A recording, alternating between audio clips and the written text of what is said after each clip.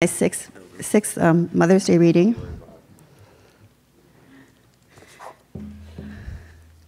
It's not yet. Not yet? How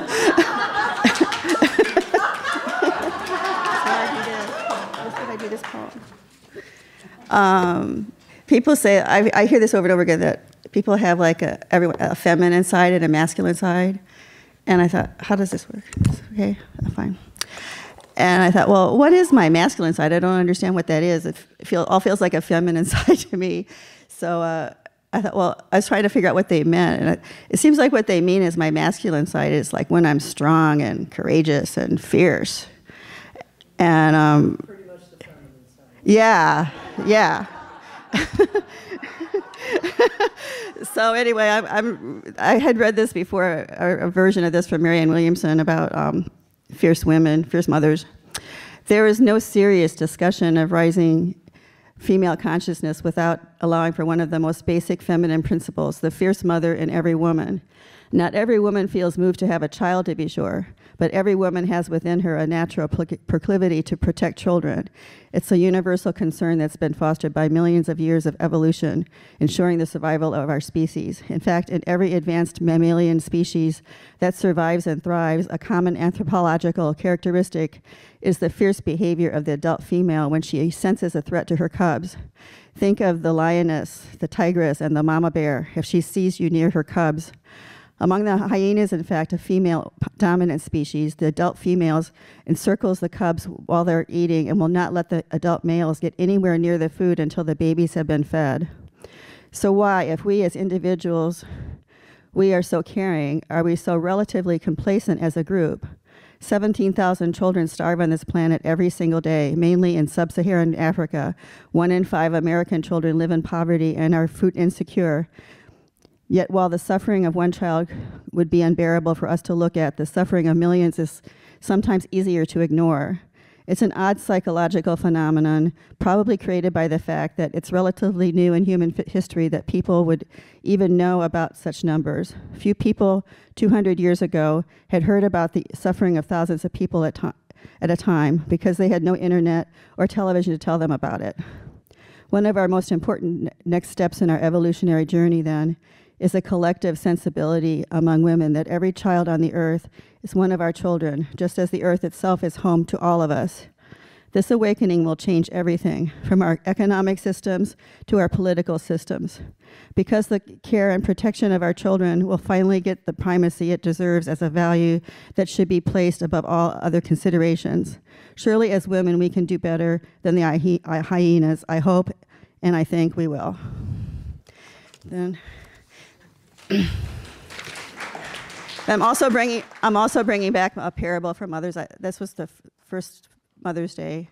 It's actually I got it from a friend of mine, and when we were living in Germany, she was American, and it came from her family.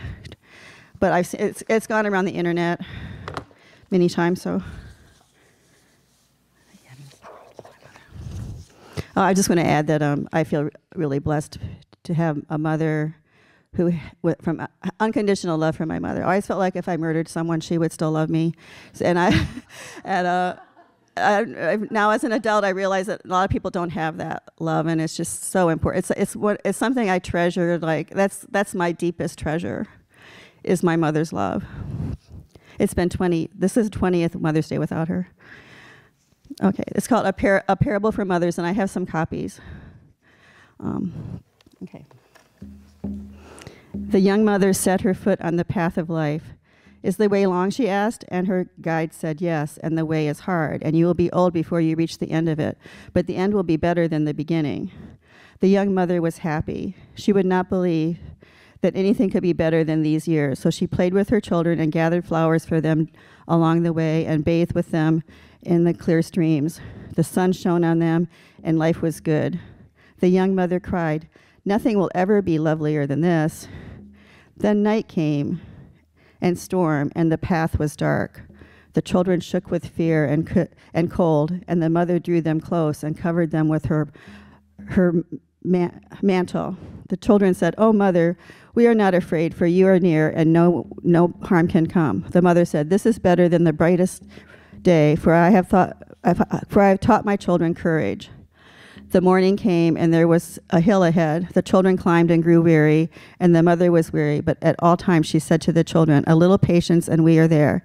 So the children climbed, and when they reached the top, they said, "We could not have done it without you, mother." And the mother, when she lay down that night, looked at the stars and said, "This is a better day than the last, for my children have learned fortitude in the face of hardness. Yesterday I gave them courage, today I have given them strength." The next day came strange clouds, which darkened the sky, clouds of war and hate and evil, and the children groped and stumbled. The mother said, "Look up, lift your eyes to the light." And the children looked and saw above the clouds an everlasting glory, and it guided them and brought them beyond the darkness.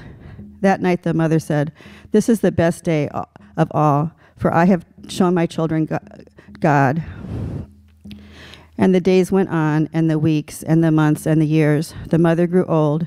She was little and bent.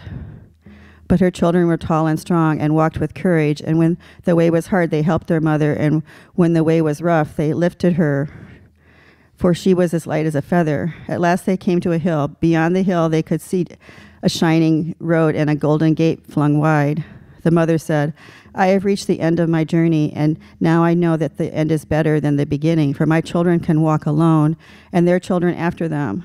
The children said, "You will always walk with us, mother, even when you have gone through the gates." They stood and watched her as she went on alone, and the gates closed after her. And she said, We cannot, and they said, "We cannot see her, but she is with us still. A mother like ours is more than a memory. Her influence is a living presence."